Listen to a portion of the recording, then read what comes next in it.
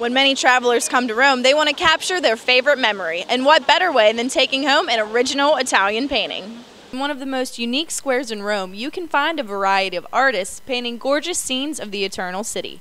Tourists from all over the world come to Piazza Navona to purchase their favorite paintings, while admiring one of the most famous fountains in Rome. Because of Berlini, they say that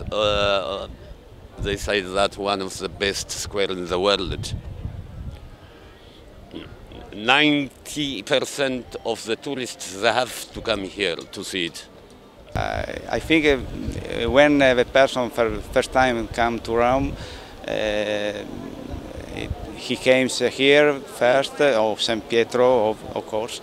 But I think in evenings here is very, very good to stay, to eat, to drink. It's very, very fine. Adding to the life of Piazza Navona, the extraordinary work of local artists found mostly in the summertime range in size, color, and style. One local artist tells us about his personal experiences. Depends on the day. Sometimes you sell 5, 6, 7, sometimes 0 with many people. Beautiful day, you can sell nothing. Sometimes bad day, rain, stop, you can sell 6, 5 paintings. My day is nice. Sometimes drinking wine, speaking with friends, and this and that.